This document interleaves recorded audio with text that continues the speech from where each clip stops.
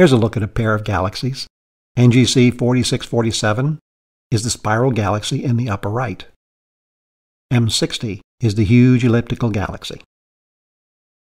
On the edge of M60, there is an ultra-compact galaxy known as M60 UCD1. New Hubble observations have found a supermassive black hole with a mass of 20 million suns at its center. M60 UCD1 is a tiny galaxy with a diameter of only 300 light-years, containing some 140 million stars.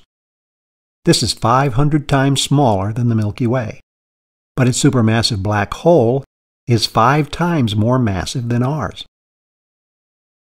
This shows just how significant this black hole is, and it leaves open the question about just how a black hole this large could have been created in the first place, given the small number of stars in its galaxy.